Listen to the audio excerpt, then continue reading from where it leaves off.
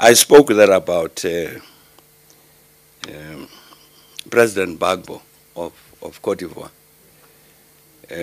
who's on trial, who's under arrest at The Hague, and is supposed to go on trial next month in November.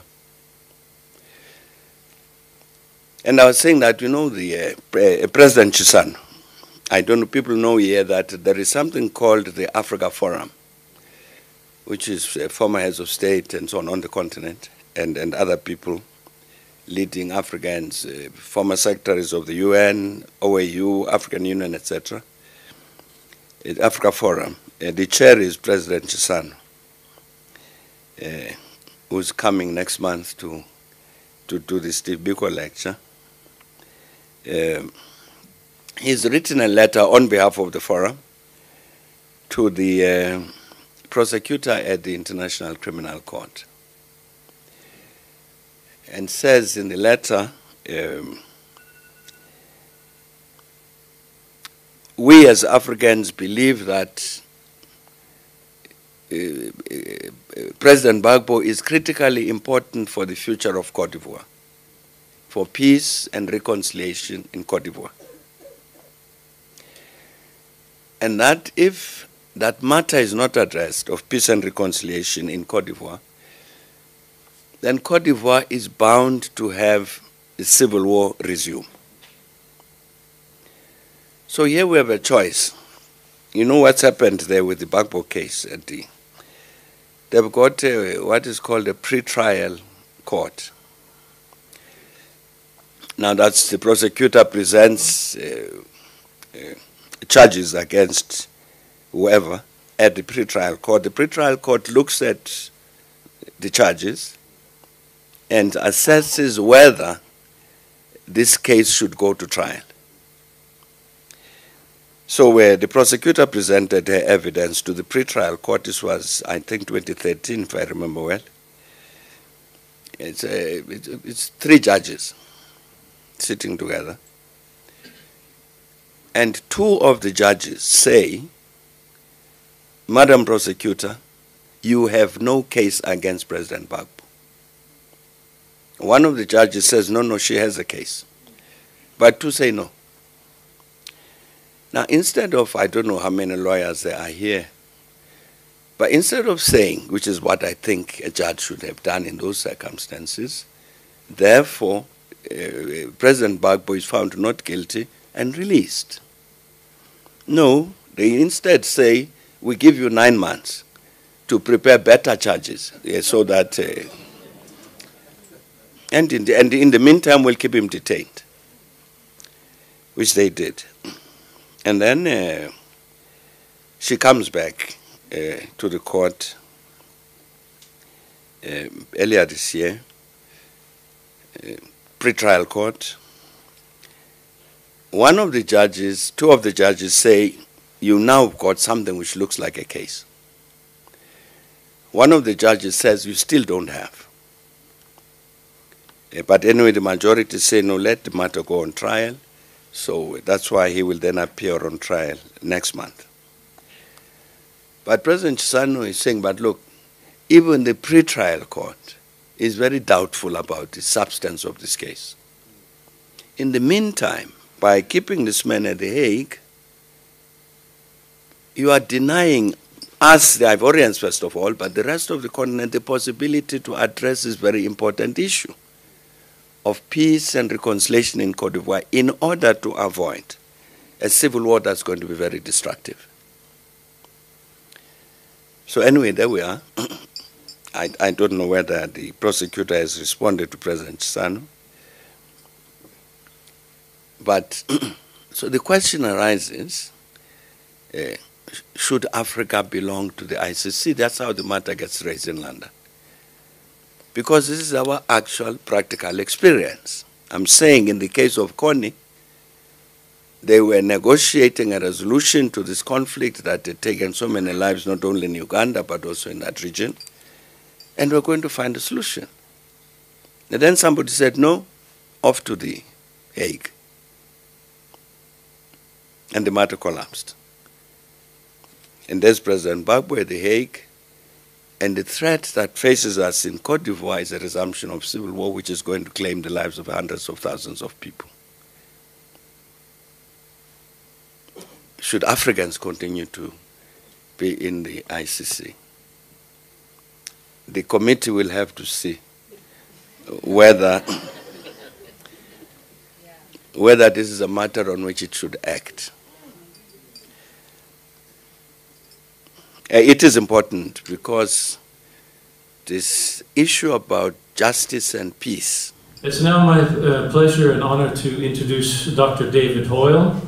He's an African academic and researcher, director of the Africa Research Center, who has written extensively about countries in crisis, such as Mozambique and Sudan, and published, among many others, a book on the International Criminal Court called Justice Denied, which is here in the room. David, you have the floor. And thank you also to the organizers of this meeting for honoring me by inviting me to actually take part. I'm going to speak essentially on the International Criminal Court itself, and of course it is playing a very specific role within Cote d'Ivoire, as it has also played a similar role, I think, in many of the other situations in which it's involved itself. Just one thing, the actual theme of this meeting, of course, is the future of Cote d'Ivoire and the court. And my immediate observation is that whatever the future, the ICC will not be playing a constructive part within it. That's the sad reality of it now. You know, the comments I will make will be largely quite critical of the ICC, and that's, I think it's important right from the start to make it very clear that the desire for justice, especially in the face of egregious human rights abuses, is one of mankind's most noble instincts. The difficulty you have with the ICC is it's not going to be found within that mechanism. The ICC, unfortunately, and its behavior since it came into being in 2002, makes it the friend, in effect, of despots and dictators, because by its own actions, its own behavior, its own involvement, at this stage in time within Africa, it has actually badly affected, badly damaged the whole concept of international justice. Many of the countries who were involved in the Rome Conference of 1998, which actually brought into being the ICC, were countries that actually thought that the ICC would be a genuine mechanism for bringing justice within certain circumstances and situations where justice had been absent in the past, and in circumstances where it may also be difficult to get it in the future. They thought that the ICC would be that mechanism. It would actually bring to account many of the states perhaps that had been involved in unilateral interventions internationally, which had themselves actually provoked a wide range of devastating circumstances and behaviour. Unfortunately, the ICC has not proved to be that mechanism. Many countries, and especially I think the 34 member states within Africa of the ICC, were promised a Rolls Royce of judicial institutions. What they see before them now is a third or fourth hand broken down pickup truck. It's in no ways what they were promised. They were promised some of the best legal minds to be in charge of this court.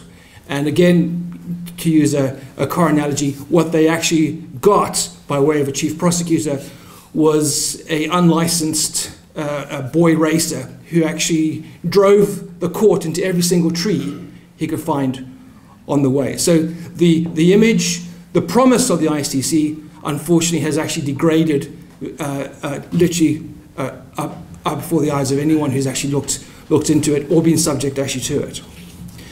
One of the most important things, of course, about any court, and I'm sure there may well be a few lawyers here, is independence. A court has to be independent in order to be credible. The ICC, by its own statute, gives special prosecutorial rights of referral and deferral to the United Nations Security Council, perhaps the world's most political body.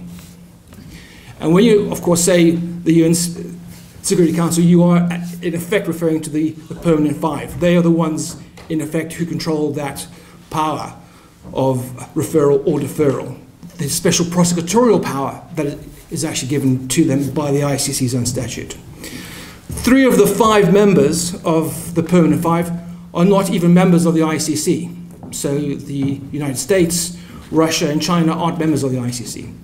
So you've had the incredibly sort of questionable circumstance where the ICC has given powers to the UN Security Council, 3 of 5 members of the Permanent Five not being members of that institution, have then actually referred other non-member states of the ICC to the ICC. So it's a non sequitur actually followed by another non sequitur.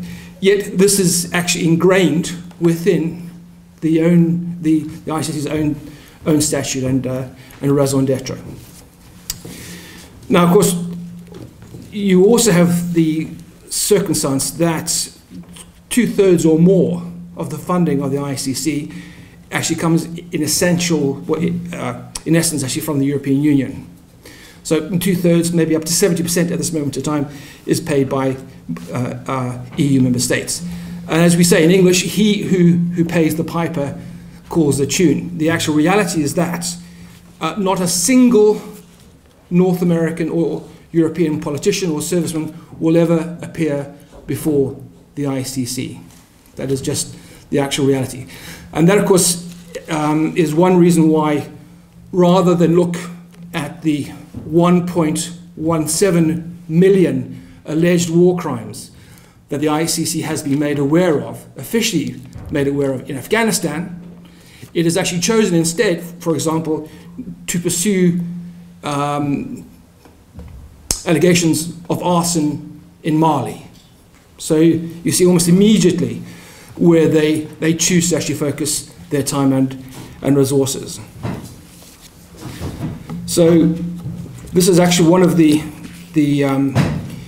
realities of the lack of independence that the ICC has right from the beginning. It's actually 41 black Africans, not a single European, North American, or any other racial group. So in this instance, many people have actually said that the ICC is in effect a racist institution, and by its own behavior at this moment in time, that's a very, very valid accusation.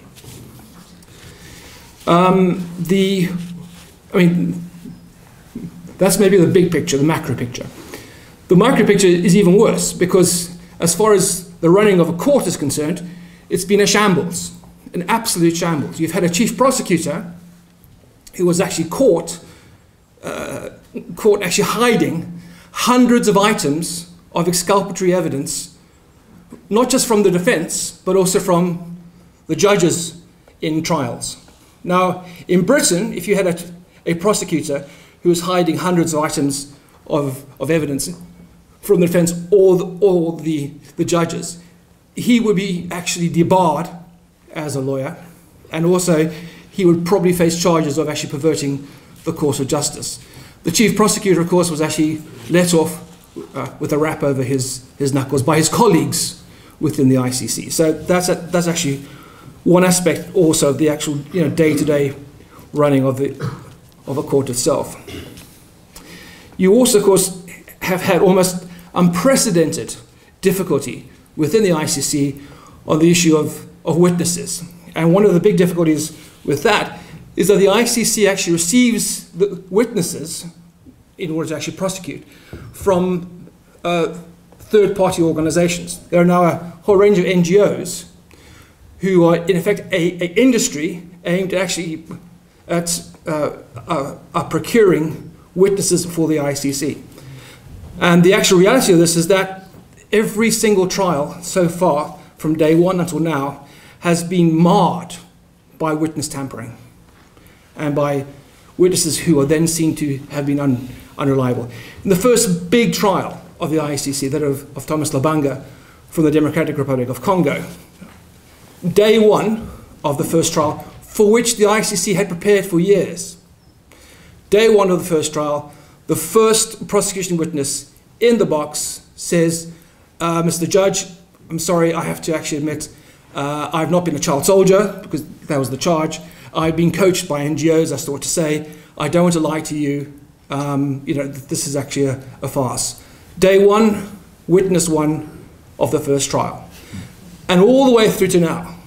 And 2 years ago, you had the actual situation where the ICC's star witness in the case against the Kenyan Vice President, Mr. Ruto, the Chief Prosecutor's Office themselves had to admit, quote, that their witness was thoroughly unreliable and incredible, end quote. This is the ICC for you. Now, of course, a part of that fault is essentially due to the sorts of people who have been working at the ICC. There's no doubt that in 2002, when the ICC itself actually launched as an organization, it attracted, in line with the concept of the Rolls-Royce of courts, some of the best legal minds internationally. The actual reality is that they left very shortly afterwards. They left almost immediately after their particular contracts were actually ended, because the reality of the ICC was, I think, very apparent right from the start. And one of the big difficulties you have with the ICC is that it's actually appointed as full judges at the ICC, people who are meant to judge some of the most complex legal issues imaginable. Genocide, what exactly constitutes genocide? War crimes, crimes against humanity, what exactly constitutes these crimes? I mean, very complex legal issues. They appointed as full judges at the ICC people who had not only never been judges before, but had never been lawyers. So you could have actually picked anyone off the street here and made them a judge at the ICC, and they would probably have had more experience of day-to-day law than some of the people that were actually appointed as full-time judges at the ICC. In one instance, the only qualification that was met was that the judge spoke English. These are the people who have actually been involved in some of the travesties of justice, or in fact actually because they've been involved, that you've seen the travesties of justice within the issues that the ICC has become involved on and in. So in many ways, right from the start, the ICC contained the seeds of its own destruction. And there's a very senior law professor in London who's a friend of the ICC, who actually in some exchanges on Twitter admitted that this non-lawyer judge was actually appointed for budgetary considerations. That's to say, the government that actually wanted this lawyer, a person appointed, paid the ICC $20 million that year to actually help to get the appointment of that judge. This is the level of corruption, unfortunately, within the ICC itself, and it hasn't been just one example. There are many examples. Apparently running a children's NGO is a good qualification to become an ICC judge. So the ICC, unfortunately, has become the FIFA of the international justice system, because all this is actually predicated on the concept of vote trading. So the ICC itself is accountable, in theory, to the Assembly of State Parties. So if you are a member state, you can then actually meet once or twice a year, and one of your jobs is to actually help appoint the best legal qualified minds in the world, which is, of course, not happening. These countries will actually vote trade. So if you vote for my candidate for ICC judge, I'll vote for your candidate for the Law of the Sea Convention, or for this your treaty commission, or whatever it is. Now, one thing that vote trading does not do is secure excellence. Vote trading means mediocrity. And this is exactly what you have now, unfortunately, at the ICC itself. In terms of its claims, the ICC itself also, of course, claimed it will be economical it would be the most economical court in international justice. The fact is, it's actually spent about 2 billion euros at this moment in time and has only seen maybe half a dozen convictions, some of which have been very, very questionable, and one or two they've actually had to overturn themselves because they were actually so questionable.